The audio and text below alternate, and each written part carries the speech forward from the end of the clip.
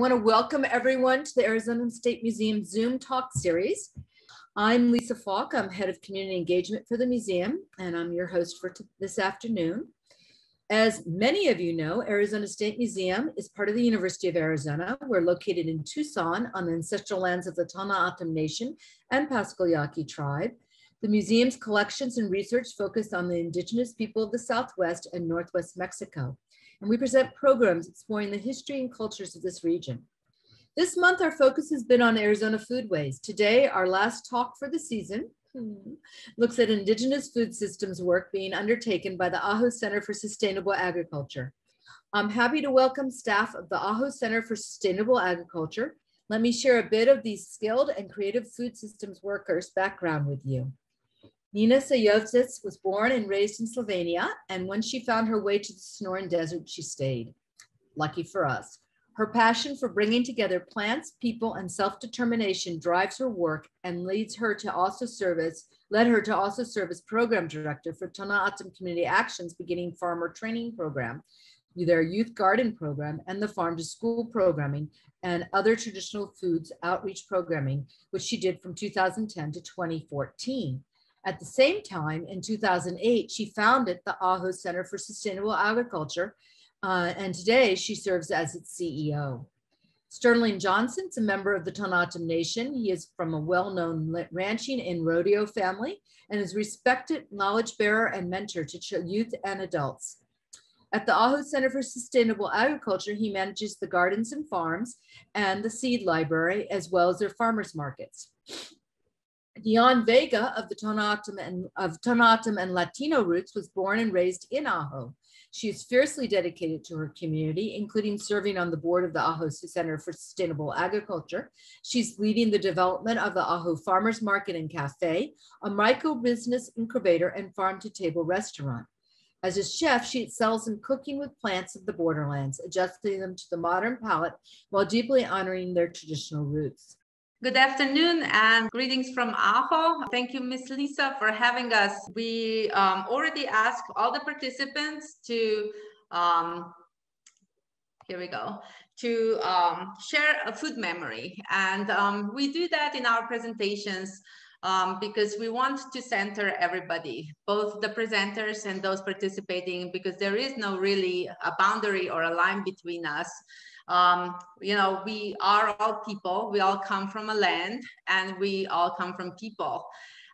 So food for us is a big connector. And when we think about who we are and where we come from, and then the work we do, we usually start with sharing our food memory. And the way we're gonna do this presentation today, I'll walk us through some bigger picture issues, and then we're gonna go into a little bit more into programming, and where Sterling and Dionne will share their work and their approaches. And the main thing is we want to show you who we are and how we do work on the ground. The big title, There Is No Autumn Word for Food Sovereignty, is to remind us, how does community work happen in the food systems? It often happens around the kitchen table, and this is what we're doing today. We're actually sitting around the kitchen table, drinking with our phones nearby and talking and dreaming what we want to do next, but also, again, firmly grounded in where we are and what we do. So I guess I do owe you my own food memory. For me, June is always a month of cherries. That is because where I come from, Slovenia, that's when the cherries are ripe. And my mom would always make cherry strudel for my dad's, not birthday, but like Saint's Day. In Slovenia, that's what we celebrate. So it was a special treat my mom would make for my dad with cherries he would grow. And my dad really loved the cherries, but even more, he loved the cherry trees. He loved the cherry woods to work with. And so for me, today, I celebrate my father and everything he has, given me and given my family. So that's my food memory. And the work we're doing with the Ajo Center for Sustainable Agriculture is just a small fraction of what the food systems work can do. And you know, we listed some ideas why it matters, and I'm sure I don't need to convince you all why it matters. And I hope that by the end of today's presentation, you will, you know, have an insight how a Native community and a tri-national community, a mixed, culturally diverse community, is trying to help itself through food. Where we are, just for a small orientation, you see, like, all the way in the middle of nowhere, in a way, that's where Ajo is. And what's between Tucson and Ajo is the Dawn Autumn Nation, as I will show on the second slide. So we're about 2 hours south of Phoenix and about 2.5 hours of a normal drive west of Tucson. We are about 40 miles north of the border, but our community, as I said, the community of Ajo is very tri-national, about a third of Hispanic, third Native, and third Anglos and immigrants like myself. The Dawn Autumn Nation, we are a Native American government nonprofit, and the Dawn Autumn Nation is that missing point between Tucson and Ajo, which is what you see on the next slide. And just for those who are not from here, or even maybe for those of you who are from here, the Dawn Autumn Nation is the size of Connecticut or the size of my own country, Slovenia, where I come from. So it's a big land mass, and it has about 32,000 members of the Dawn Autumn Nation, but not all of them live on the reservation. The capital is Sells, and that's kind of important because some programming we do there as well. And unfortunately, both Ajo and the nation share some very dire statistical data, like incredibly high levels of poverty, lack of job opportunities, high rates of unemployment. And unfortunately, the flip side of that is dire health situation. We're talking about more than average levels of obesity and diabetes, and it has to do with the fact that there is not a whole lot of food accessible in this area. Again, the size of the state of Connecticut. There is not much between Ajo and Tucson, or Ajo and basically Buckeye. So you are talking about, you know, for us, the closest Walmart is in Buckeye, which is about an hour and a half away. So almost 100 miles away. That comes into play when we're going to be finishing up our presentation, what happened with COVID in our area. So I hope we know where we are. If you have any questions for us, just put them in the chat and we'll get back to you later. So let us just keep on going. As I said, we're a Native American government nonprofit. We started as a community group and got our IRS determination in 2013. And I keep on mentioning, you know, our mission is sustainable and just local food system. So we're working both on environmental and social sustainability at the same time, and really looking at those core underlying issues around food justice and social justice when we come to the food systems work. So we do education around food. A lot of that is what we do. And you'll see throughout the presentation, we'll talk about it. We also specialize in revitalizing traditional dawn autumn crops and agriculture. So agricultural techniques, but also culture that comes around it, including eating crops. And then we do several things to work on removing barrier to access. I mentioned before, we are a food desert, but there are many other barriers to access to healthy and culturally appropriate foods. And lastly, we foster economic development because, as I will keep on talking, food is power. Food is power, and that has been always clear to us. And it's not just that choice or power of choice when we decide we'll have, you know, a soda or a mint tea. It's not just that immediate. It is, you know, how we spend our money, how we, who we support in the community, all those things of food system working. And, you know, we want to give you an insight of how it works in the Native communities. So I'm sure you have heard in a lot of talks, there's always this constant talk about this empowerment of Native communities. So we're saying, you know, food is a very tangible way to claim our power back. And we often say, nobody will do it for us, right? There's nobody coming to save us. We are at the end of the world or in the middle of nowhere, and it is up to us to do something. And when we do programs or anything we do, the vision, you know, and this is where I'm really grateful to our board, and Dionne is on our board too. The vision is, and I'm sorry, Dionne, I'm going to quote you here. You know, Dionne has been, has often said when we sit down and kind of try to crack hard nuts, she says, you know, this is my community. I don't have another community to go to. So whatever we do, you know, it's gonna stay for forever here. It's gonna stay with us. And you know, that idea, we don't have another community to go to, and really working for the people we know and live with, and you know, will die with. So we'll keep on returning to that theme often here too, because as I said, we wanna. You know, maybe some theory, and you might have experienced food system organizing elsewhere, but here our core values are really down to the people and down to the community and culture. We do believe it's about elders and youth, and oftentimes we try to connect the both. You know, they have the answers. Elders teach us. When I first came here, the reason I learned about this, I even got involved in this work, was because an elder asked me to help the youth here in Ajo. And then another elder taught me, spent days and weeks and months with me, teaching me how to grow foods, how to grow traditional crops, how to take care of them, how to prepare them. And, you know, I carry that knowledge forward. And when I asked him, why me? You know, I'm from Slovenia. I'm not going to stay here. That was 13 years ago. He was like, you're the only one who shows up.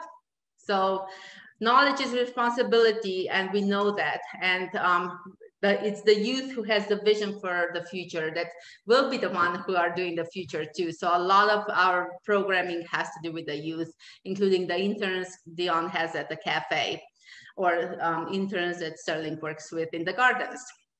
I keep on talking about power, and we really think hard about how our programs or services or whatever we do is not, you know, providing services, you get a grant, you do it for 3 years, and then you disappear. It's more really trying to build up that capacity in the people.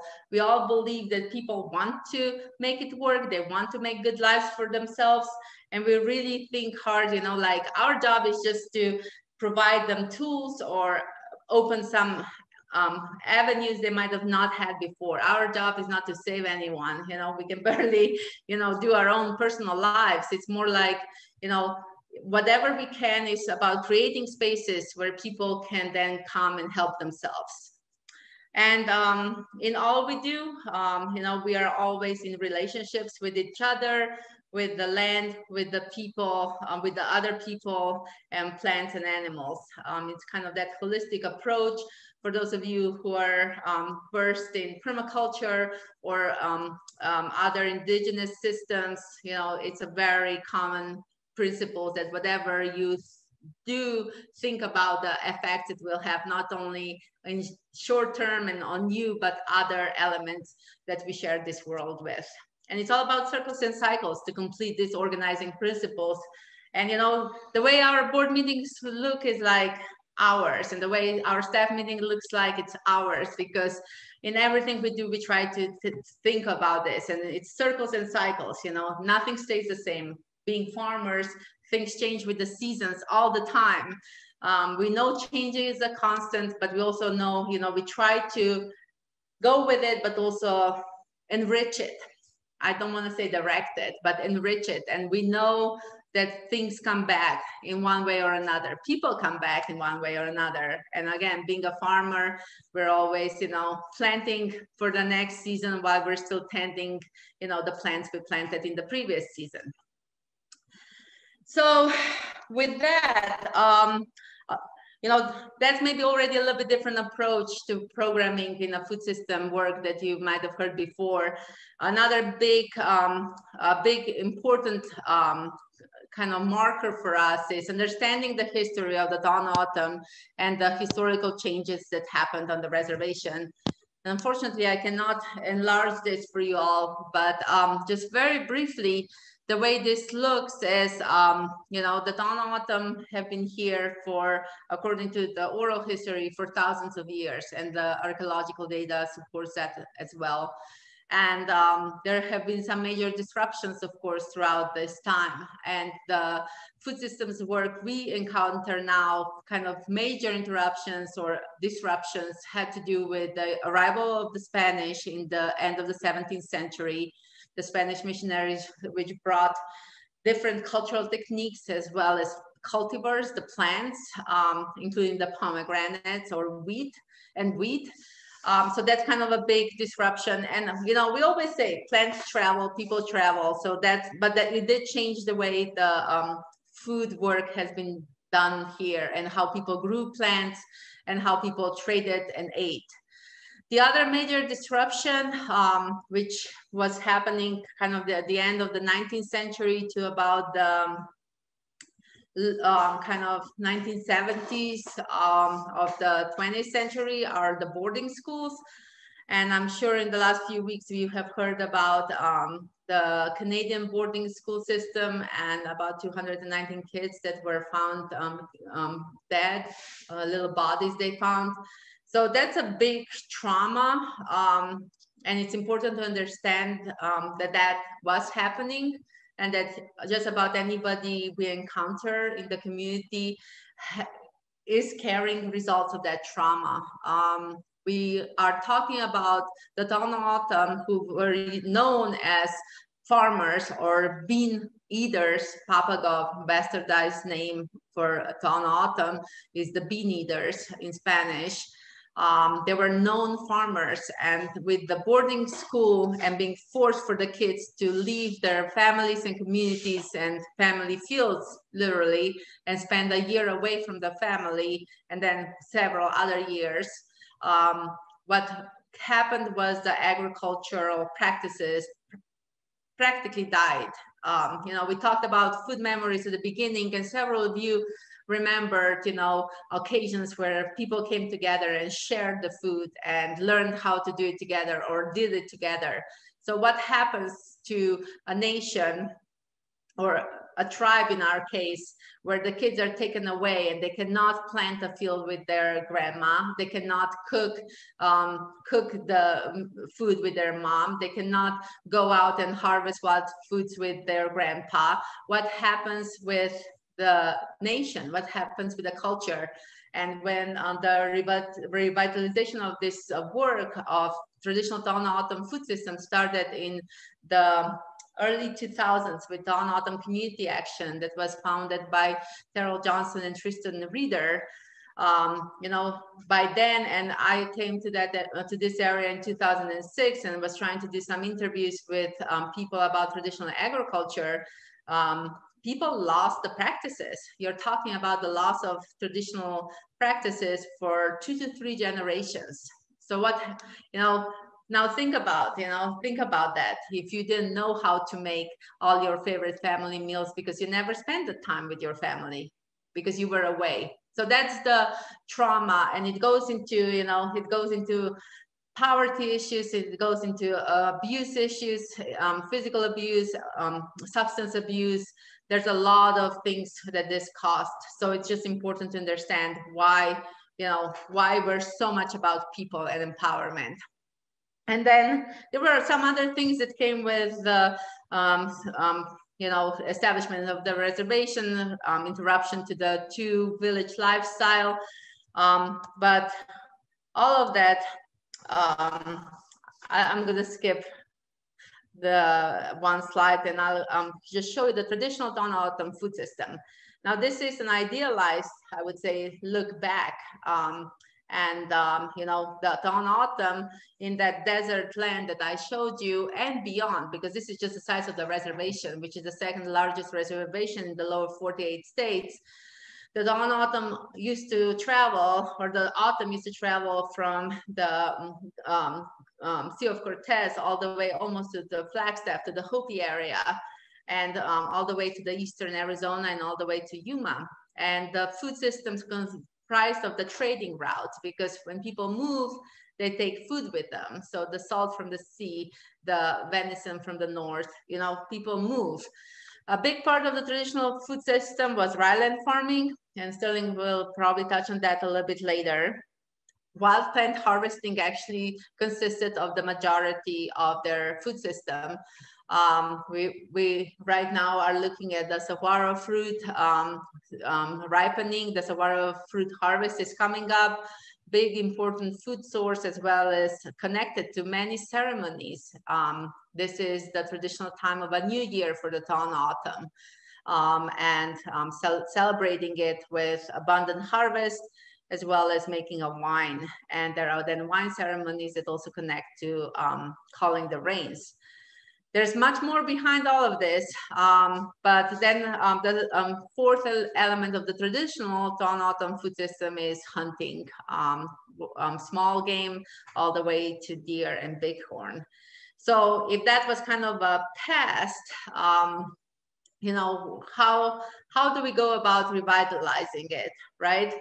So I'm going to turn it now to Sterling, and he'll talk about some of the things we do. But before you start, can you please introduce yourself and share your favorite food memory? Okay. Hello. My name is Sterling Johnson. I work with the CSA. I'm the farm manager and mentor for CSA. So, and food memory.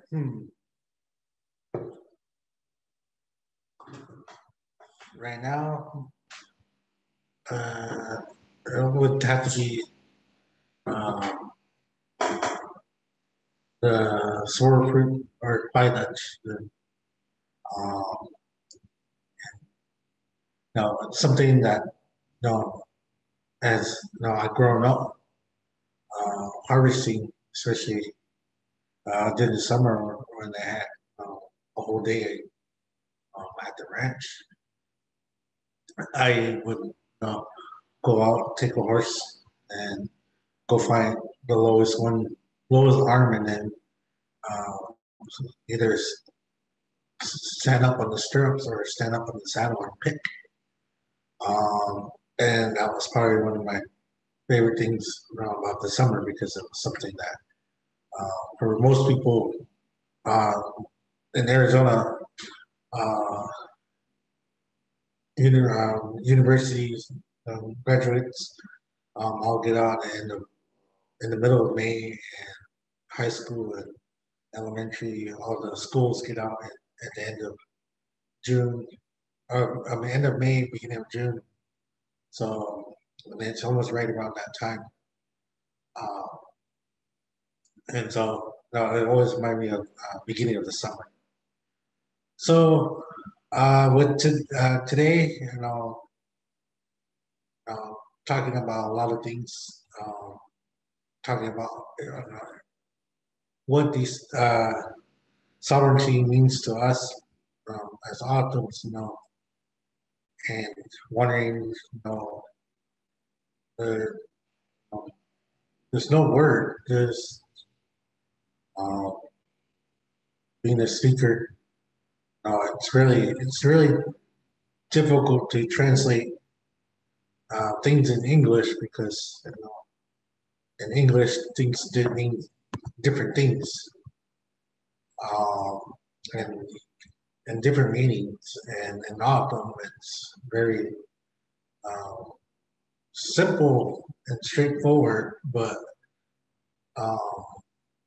even that's hard too, because it's there's a lot of things in English that can't be expressed in Autumn. So understanding that, in the early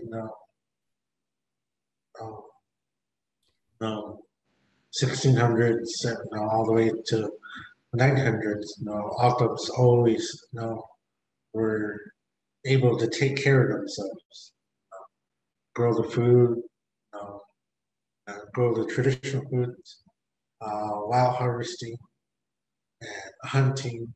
Those were the things. Those are the things that I did growing up. I didn't. I grew up with the. I grew up on a ranch with no running water and no electricity, and our place didn't get electricity till 2008. So I've been growing up with electricity for generations. No, that's no. And people just say, well, it's always been in our lives. For me, it wasn't. I grew up with kerosene lamps and having to go run out to the horses and catch the horses, bring them in, run on foot. A lot of hard labor work that has taken care of me. And no, now things are changing. A lot of things are coming our way that we're being more aware of now as a nation, as a community, and as we, as I also say, wanting to preserve and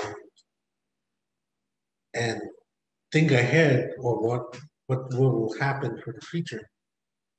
You guys see here, what we need to invest into our people, especially youth. That's always been, it's just not something that as a native thing. It's always been everyone's thing. People, our parents, our grandparents, or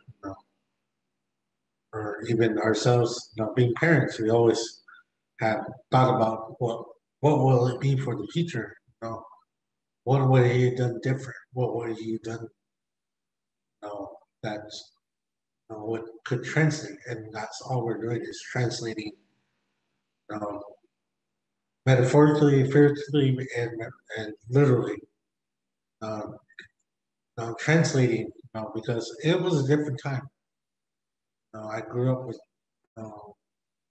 something that's the 1900s, thinking, work, and not having a lot of what we used to call distractions, TV, games, video games. I'll be more specific. It's always what can you do in a day? And if you set your mind to it, there's a lot that can happen in a day. And it made you, work hard. It made you appreciate what's in front of you, and also it made you think about a lot of things in this life. There's been a lot, and now I'm at the age where okay, what I learned, what I want to pass on to the next generation. That's why I'm still here in the Aho. I grew up doing this work with kids, for 25 years. I've been working with youth for 25 years. Um,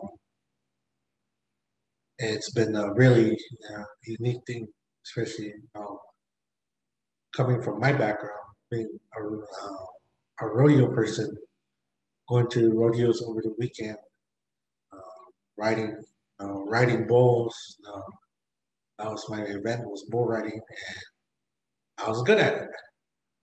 I was good at it.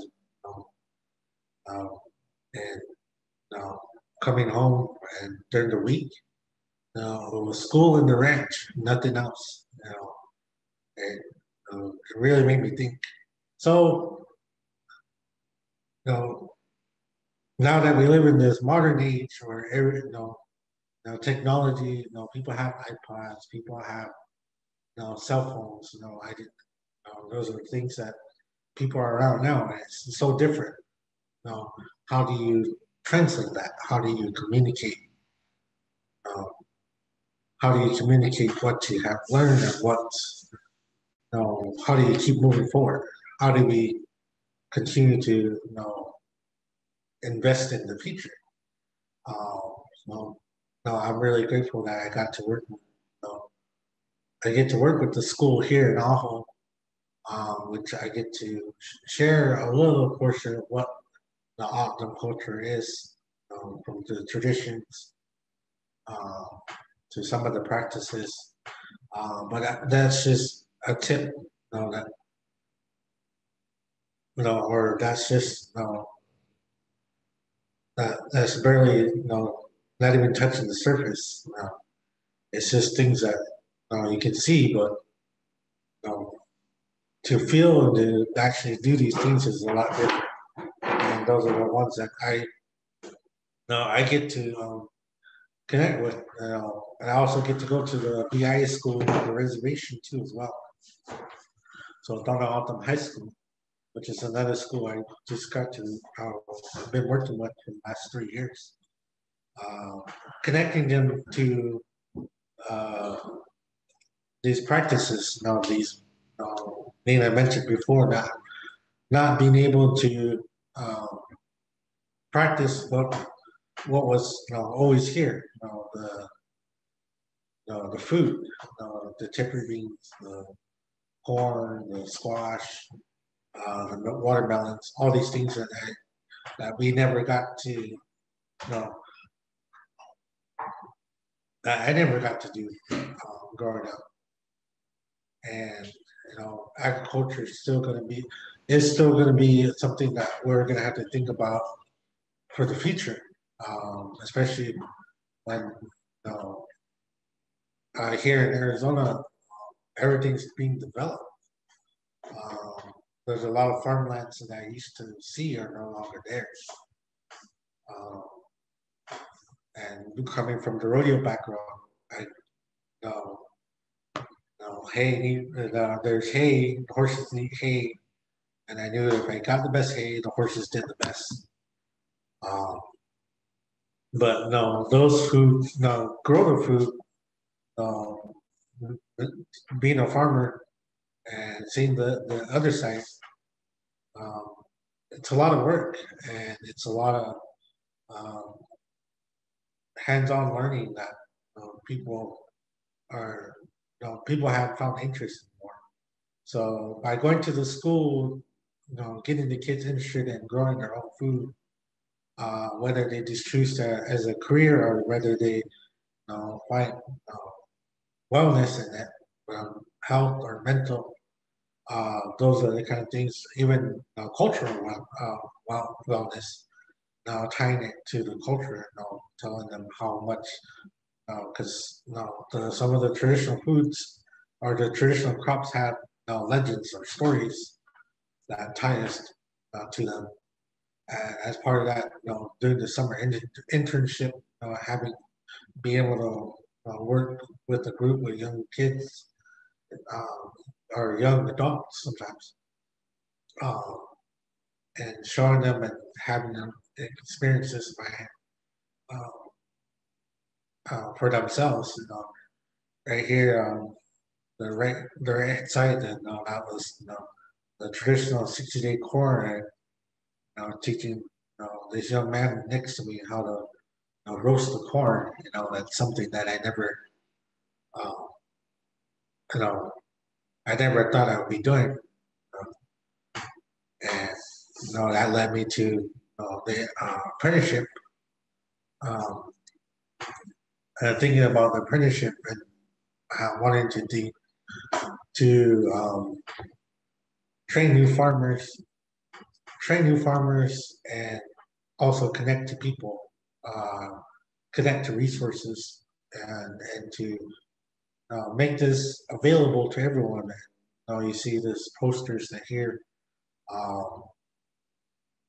These posters have helped us connect to a lot of people that are interested in growing the food, who are interested in learning, whether it's hands-on with the apprenticeship program that we run with Maho CSA and me being the mentor, or Nolan Johnson, being a dryland farmer, um, these are things that people can learn, and also use TOCC to learn um, the non-native way, which is the science and and how it connects, and wanting to expand on that, wanting to grow on top of that. Now all these things are good, and it's wonderful that all of us get to connect uh, to different groups and bring in new people to take over, because I didn't know about traditional foods. I didn't know about cherry beans. I didn't know about 60-day corn or anything like that. All I cared about was going to the rodeos and being the best, and coming home and making sure I was healthy enough to go to the next one. And no, I no. So knowing that my journey, where I started, uh, where I started, and how food has changed my life, and seeing, being able to learn from farmers, learn from um, uh, learn from them, and absorb that knowledge, and to be able to teach it or translate it to the next generation, because some of these guys weren't. Some of these things weren't around when I was around, but now that they are, we're doing our best to continue to expand on it. And part of our thing is making a policy change. The SB 150 and the HB 2142 are us, making this connection on a bigger scale, because we want to be able uh, to give that knowledge and give that experience to the next farmers, because the average age of the farmers in Arizona is 65 years old. And you know idea about farming, it's a lot of hard work, and it's not for the old. And but they have their place. The older generation has its place in being able to share that knowledge with the younger generation, to learn and to be better. And now that there's a lot of things that are going on now, whether it's permaculture or organic growing, or sustainable growing. There's all these things that are going on that people have access to, and people are doing this on a small scale and a big scale. And by making these changes for Arizona to make this available for the next generation of farmers in Arizona, it's just going to make these things a lot more better, and to be better growers, and to be better caretakers of the land. And still, our thing has always been to grow food that are that are from here. And we give out seeds through our Adopt a Snore crop program. And we give out these seeds, especially the traditional seeds, because we want people to understand that these things can grow in these climates when it's 100, 110, 115, and they will survive. And and to get people to understand that these are foods that are here. We always wanted to make it so that uh, uh, I didn't grow up with temper beans, but when I was younger, and it was always during the worst times of any family's life is when someone, an elderly, would die or pass on. And the only time that I remember seeing temper beans is when our elders would pass. And that was the only time I saw temper beans. And it was usually a stew or soup. but I wouldn't see those anytime else.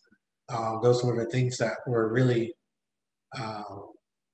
once I started learning how to grow food and learning about traditional foods and traditional practices like the dryland farming, it made me appreciate more of of who I am and where I come from, because these people, this these these people, or all the people, the old ones, they did this without any machinery or without any modern technology. They just did it by feel and watch, uh, really watch their surroundings and become better farmers, become better growers. And some of our villages are named after certain things that were grown or are able or were able to manage fields very well and be able to grow this food on a good, uh, growing good just for the community and grow uh, for the future, because these seeds do carry things from uh, carry seed carry or disease the genetics, carry um, things from the past, and they are able to withstand the future. And as long as we're still growing them, they will withstand the future. But if no one's there to grow them, and there's no one that knows how to grow them, they will no longer survive. So um, as growing up and expanding on the culture and the traditions, and uh, getting people to understand, now, I can go outside, talk about sovereignty on the outside of the world, outside the reservation or the nation, outside, and people will understand. But for us, uh, these things are always here, and it's through working with the communities, working with the next generations, both on and off the reservation, that we continue to make better communications and translate those things that um, that sovereignty a lot better, so that people can, who decides to carry this on for the next generation, will have a better understanding, will make things better, and continue to continue to grow in this ways. And as farmers, as people of, of this earth, we are just always doing our best to make things better. So,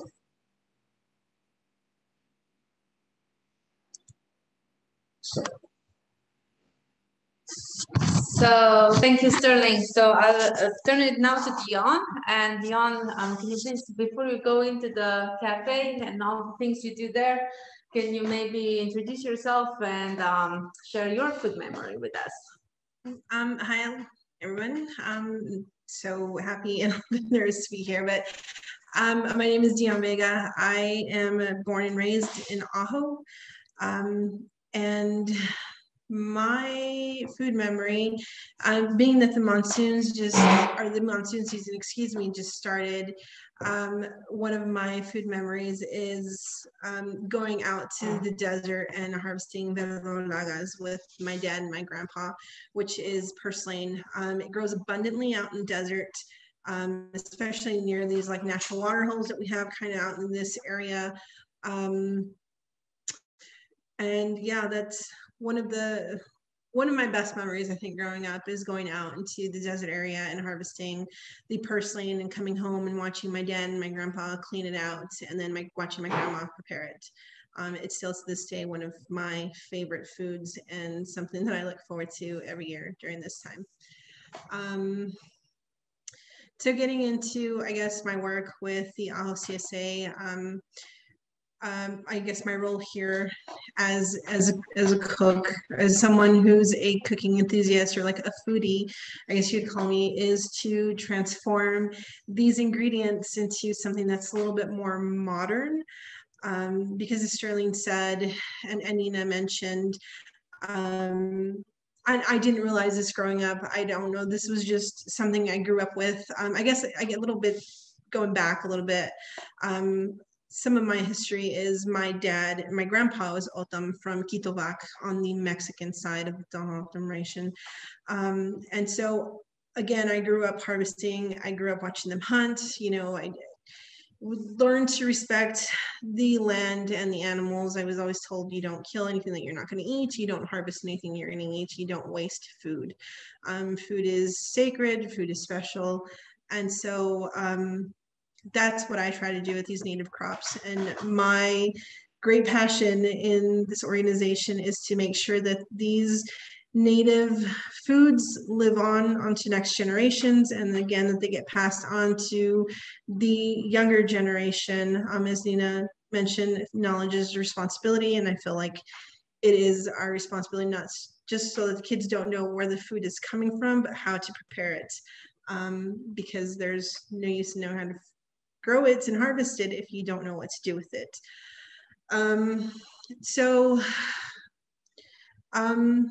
What's my train of thought? So again, my passion again is to take these ingredients and make them more modern.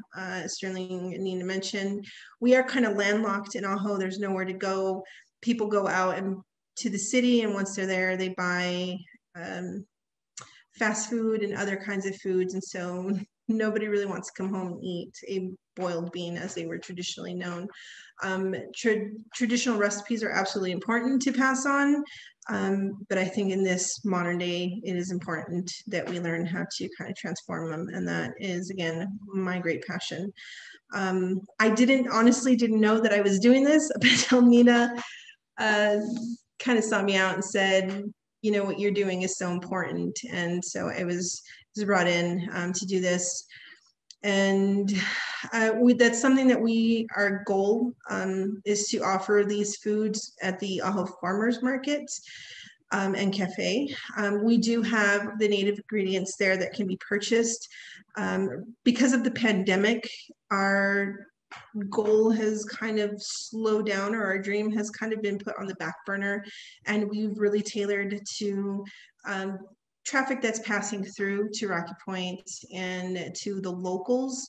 But once we are freed up and things start to get better, we will definitely start to evolve our menu into a more native only menu with these products, and to really start programs to get kids involved with their food, because once the kids are involved with the food, they know where it comes from, they know how to prepare it, so then they're most likely to taste it or take it home and talk about it, and teach people in their homes. And if they're not teaching them, they're at least making them curious about it, and maybe they come out and seek it out. But anyways, that is my role with the Ajo CSA. And I don't know if many of you are familiar with the tepary bean. We have some here. These are dried tepary beans. These are the ones that Sterling grows. There's different varieties of them. There's brown, there's white, there's black, and these are my absolute favorite to work with. I've transformed these into many of things, from ice cream to macaroni and cheese. And though they're not the healthiest of foods, they are a much healthier version of what is out there. These are very, very nutrient rich, very protein packed, a low glycemic index, which is great for the people out of the nation because of, like Nina mentioned, of the high rates of obesity and diabetes. So we just want to make sure that people learn of these native foods and that they incorporate them back into their diets to try and get the people healthier again. My latest And one of my favorites is using the white tepary beans. So you cook this down.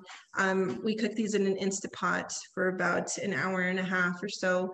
And once they're cooked, I make them into a tepary bean alla fresca, which is here. And of course, yes, there is sugar in here, but it is only the tepary bean and milk and sugar and some cinnamon, as opposed to it being made with rice. So it's kind of like a horchata, which is much healthier. Again, you're getting a lot of proteins, and it is a low glycemic index. So that is my role with the Ajo CSA.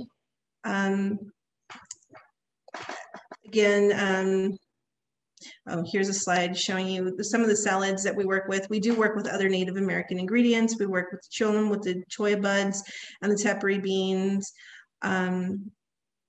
We do tepary bean quesadillas. We do the choya bud and egg quesadillas. And like I said, once the pandemic kind of eases up on us, we will get more people in and train them to teach them how to cook these native ingredients and evolve our menu into a more native. And as Nina mentioned, we have Lucia here, who is a local chef and who offers her tamales. And we always try to support local chefs and support regional foods, which again is super important to me and super important to the organization, that Ajo's culture remains intact.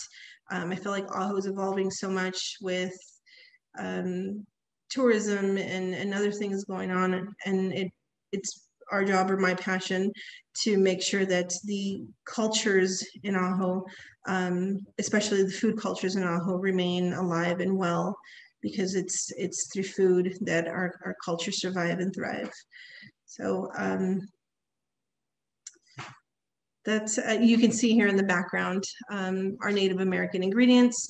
They are, again, for sale. There is an online store that you can order and that they'll be shipped out to. And in our refrigerators here, we try to keep local favorites and local chefs food for sale. So that is my role. Thank you, Dionne. Thank you, Sterling. I'll just finish us off, and I hope you have lots of questions. And both of Sterling and Dionne have so much more to say. But yeah, you see here on the photo on the right, we work with, we have about 20 vendors right now post-pandemic in the cafe. And as Dionne mentioned, we really got sidetracked with the pandemic, but you can buy unique jewelry, unique dawn autumn jewelry, baskets, and other products in our physical location in Ajo. And based on the experience we learned about organizing, how do you organize a community, and how do you give people a hand up, and helping businesses thrive. Through the years in Ajo, we incubated and helped over 100 businesses, which is incredible for this small community. And we are bringing that experience to organizing the Autumn Farmers Market. Unfortunately, we were in the midst of intensive planning when the pandemic hit. So a lot of our events got transferred online. And to this day, the social gatherings are prohibited on the Dawn Autumn Nation. So we cannot hold the markets in person. And I know in Tucson and Phoenix, farmers markets have been alive and well, and everybody's been doing really well because people have been actually seeking out more of the local, healthier crops. But for the tribal communities that got hit really, really hard with COVID, and you know, we respect the chairman of the Dawn Autumn Nation wanting to keep it safe and continues to prohibit all social gatherings. So we keep on doing virtual markets.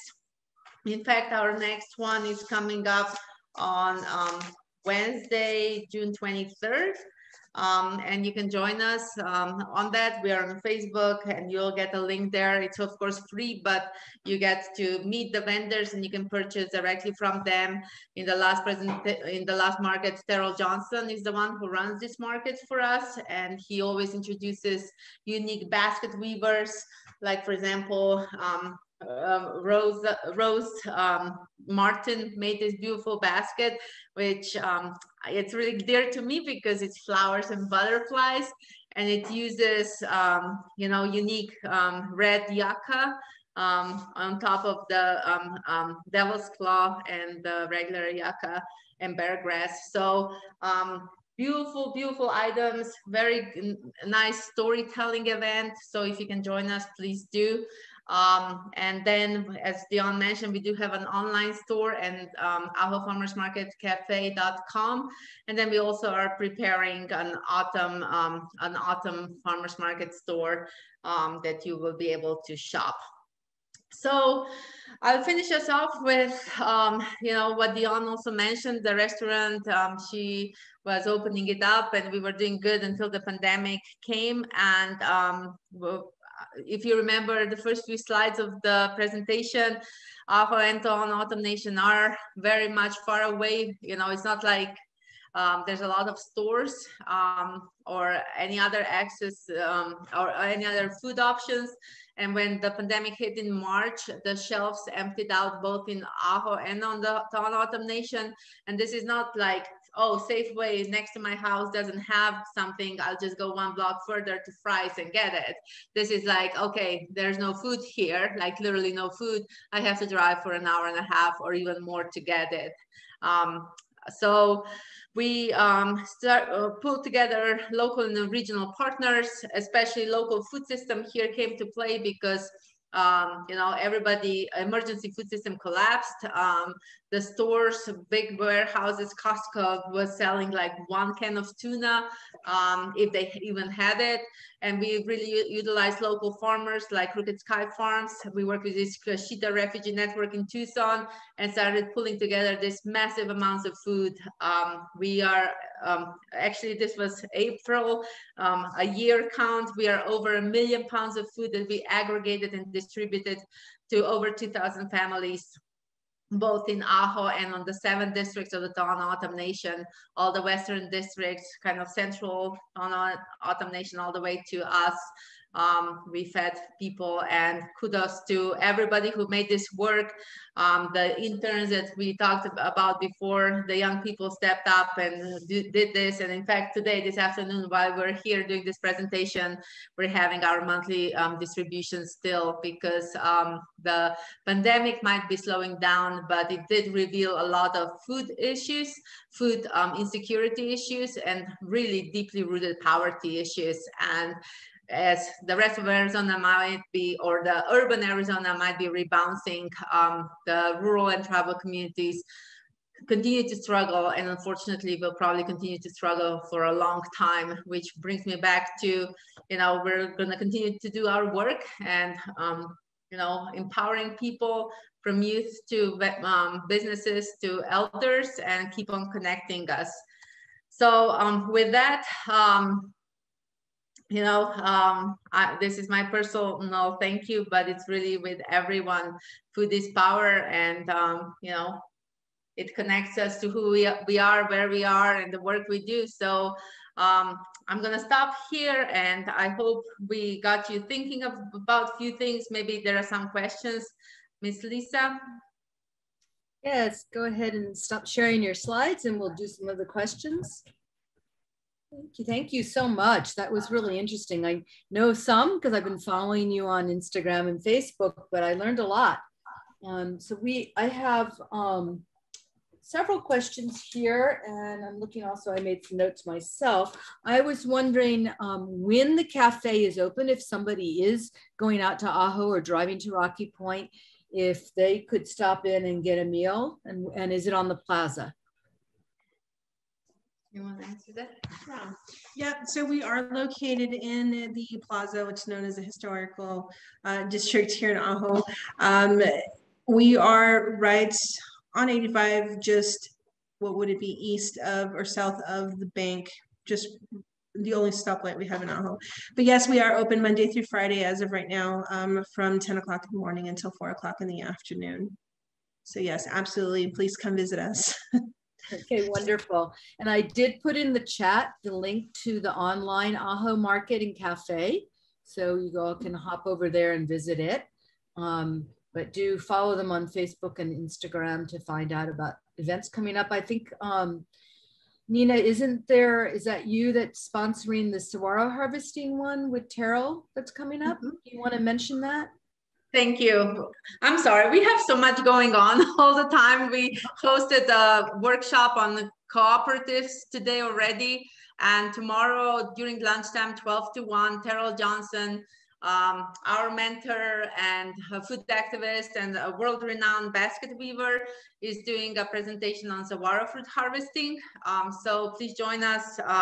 If you just go on our Facebook page, all of the events and links are there as well, and that's of course a free event as well. And then on Thursday and Friday we have the workshop with Sterling's apprentices doing the sticks for saguaro fruit harvest, and we are harvesting.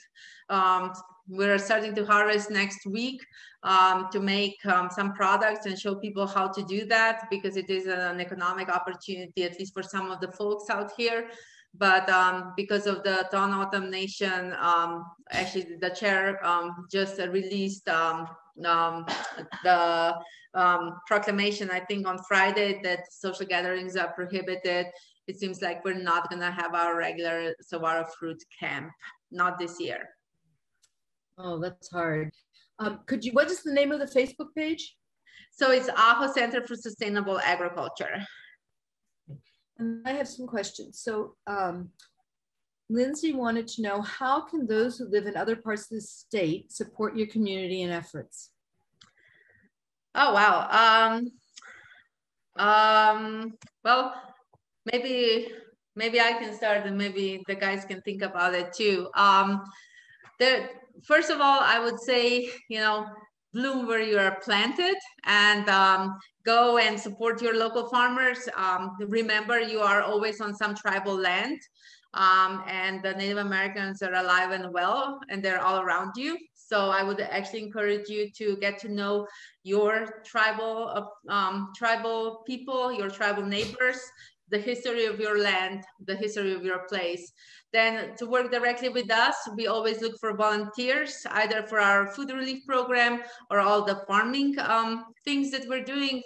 What's coming up, certainly didn't get to mention much, is our monsoon planting season. We work with several farmers, helping them plant, and with our apprenticeship program, and we have our own dryland farms. So we would always love for you to come and lend us a hand. Then there are all these workshops coming up. We organize native food-based gathering. I think, Sterling, you're wearing a shirt from our winter one. That's always a good time. It's virtual right now, and the summer one will be hosted probably in August. So that way, and of course, we always accept donations. If you wanted to contribute just monetarily, that's always very welcome as well. And we have a link on our website and on our Facebook page for donations. But we invite you, come and join us. Come share, food with us. Thanks. And talking about supporting you, if somebody would like to know a little bit more, Sterling, and if you could come closer to the mic when you speak, it would be helpful, about those bills that you mentioned they wanted to know if you could clarify what those are. So that bill, both bills are in support of having Arizona pay for help pay for apprenticeship programs. So if you want to be a plumber, there's the state will pay for it for you to be a plumber, a carpenter, an electrician.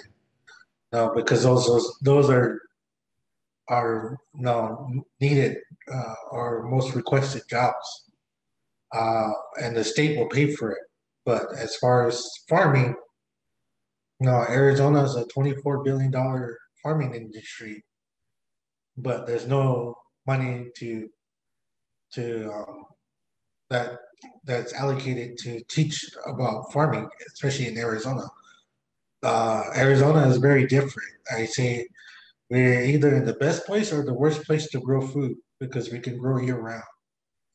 We can, for us, during the summer, today the record's like 110, 112 today. And I just went to go check our two urban plots, and they're growing. We're growing traditional squash. We're growing traditional beans. We're growing traditional corn, and it's all surviving. It's not wilted. It's not. Actually, hopefully by the end of this week, I'll have some the traditional Donna Optum 60-day corn. But and then during the fall and winter, we're getting ready to plant what most people call summer crops. So lettuce, arugula, broccoli, kale, watermelon, tomatoes, chilies, all that's being planted in um, for most of the people that live in colder countries or cooler countries. Now that's all being planted right about now. For us, that's early spring, which is February. Um, Summer for us is traditional foods. Fall is now lettuce, kale, broccoli, arugula, uh, cilantro. I mean, parsley, onions. No, there's a whole lot of things that we can grow during the fall, and then in the winter, into the winter, and it's a very unique thing that happens here. We don't get snow, so we don't have to worry about snow and all the other stuff. So, but with the two bills that are being looked in and at the state capitol, those are just there to help the farmers get people who are interested in an apprenticeship program and be able to pay for it. I have a little update on that, Lisa. So this is our third year around that we've been working with other agencies who are like lobbyists, and we're basically raising awareness around state of agriculture and beginning farmers in Arizona. So we really, the way to get involved is get educated about it, know where your food comes from, know, there are barriers to access into farming that go beyond just access to land and water. Really, what Sterling was describing is very unique growing conditions, and it takes working with somebody else to learn. That's how we learned. That's how both of us learned. And you don't, I'm super like a bookworm, and you cannot learn agriculture from books. So we are bringing the best practices from an apprenticeship program we have run for many years now to really advocate for the state of Arizona to, accept and pass agriculture as a workforce development program. And currently, the third year around, we're hoping it will be included in the budget. We're looking good right now, but if there is a need, you can always follow up. We do ask for people to contact their representatives to support it. Right now, we're looking really good, but please continue to educate yourself. Thank you. And the next questions all deal with the cafe and recipes, but I have one for Sterling real quickly. Sterling, you mentioned other times of years what we plant, but as we go into the monsoon season now, isn't that another planting time? And if so, what do you plant? So that's the food I'm currently talking about. It's the traditional food. So the temporary beans, right? Temporary beans, corn, squash, all those can grow. It's very, it's hot, but those things grow, especially now because I've seen temporary beans go without water for almost a month and a half. Wow. And when temperatures are still in the hundreds. So these are crops, and seeds do take the environment into their genetics. So if it's a dry or hot year, and then those seeds produce, or you plant it and it grows and it produces, and you save the seeds. Those seeds will actually have that genetic gene in them to withstand the heat. So you're doing seed saving out there as well. As well. It's something that we practice, and we give out to people, and we encourage people to grow them and to know about them and save their seeds, because now not one location can grow all the seeds for everyone. No, if you're in a high desert and you're trying to give it out to people in the low desert, that's not going to survive. No. And there's times where people have lost their seeds because they grew them in high deserts, or grew them towards the end of the season or the beginning of the seasons, and not to and then having a piece of paper saying, "Oh, it grows around this time," and then we have people being discouraged or being impatient because sometimes these seeds do take a long time to produce, and not having that patience to wait for them. But all in all, we do. This is something that we've done with the school here for pre-K to sixth grade, and now 9 to 12 is teaching about seed saving, and we have done the same thing on the BIA school on the Donna Austin High School. So. Great, thanks. And we do give out seeds. Yeah. So if anybody wants to get seeds, this is a free program too, and they come out.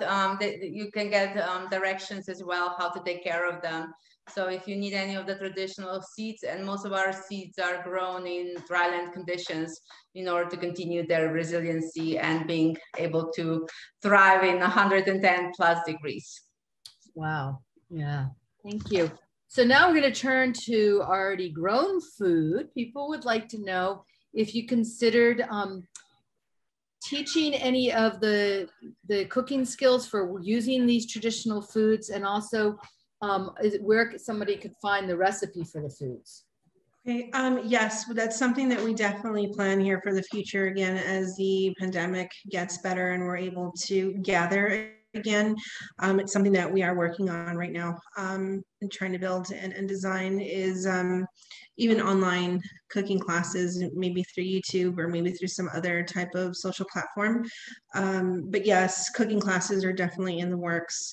As far as recipes, I haven't put them down anywhere other than I have a personal Instagram that I have some traditional foods on that I've made. I haven't shared any of the recipes, but that's definitely in the works. We do want to get these down on paper and some type of cookbook possibly to go along with the cooking classes. So that's definitely in the works. Nina, do you know if the cookbook that Toka did, is that book still available? So from the Eat Toy Garden, we refer to it here as the Bible. Right. We usually carry a few copies at the cafe, but otherwise it's per order. You can't just buy it from Amazon. You have to order. We usually order a few at the beginning of each season. So it is still around. And as Dionne mentioned, we are trying to pull together a few recipes and share. So if you come to any of our events, usually, we pass out recipe cards. There are recipe cards available at the cafe too. When you come and purchase any of the things, any of the traditional crafts, you're also free to take the recipe cards with you. So that is coming up. As I said, the pandemic really, and Dionne mentioned it too, really hindered a lot of these things because our food hub turned into an emergency food hub. Very important work. I know also at San Javier Farm Co-op, if you buy chapari beans from them, they have recipes that they'll give you with the beans when you buy them, how to make them. But you can cook them any way you make regular beans or chickpeas, right? I don't know. Do you want to give us any hints, Dionne? Get people started, and then we're going to close off for the evening after that. I'm sorry, what was the question? Any hints for people who want to start experimenting cooking with tepary beans? Yeah, the tepary bean is so versatile. I've used it again for many things, from making ice cream to making mac and cheese. unfortunately, like I don't have any flashcards. The only thing I can do is show it off of my phone.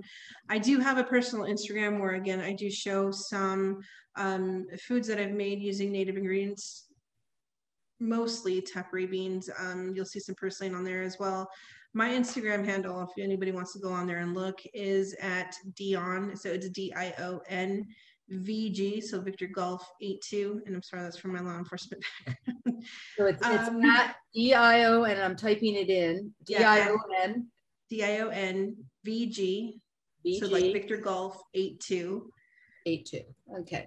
And just quickly, like, I don't know if you guys can see this. So I've made what's this called? Chicken and waffles. Chicken and waffles using a tapri bean sauce, and this is all natural. The only things in there, I use maple syrup to sweeten it, and I've used the babukibari chile de pinas to make it just a little bit spicy. So yeah. Super versatile. The mac and cheese that I've made, and this has just the tapri beans and green chili and cheese. So super versatile. I love it. This is a French toast that I've made with the sweet tapri bean sauce with a blue pinole crumble on top and some pumpkin seeds. So yeah. I can't wait to come out to the cafe. Absolutely. Yeah. So these are the tamales that Nina so loves, and use corn to make a cheesecake. So this is a cotija cheesecake with a corn creme anglaise. So yeah, definitely in the works for hopefully this fall. And so it's the catering. Yes, soon we should be able to start caterings, and with the catering will come, of course, the educational part. So, yeah. We'll have to do a workshop with you when the museum is up and running with lots of people at it again. That'll be wonderful. And we are happy to come to Tucson or Phoenix and cater from a distance, but we're happy to come. And as Dionne said, there's always an educational component as well. Wonderful. Well, thank you so very much. It's been super informative and really important to know where our food comes from. And as you said, food is power, and to empower our youth to continue these very vital traditions.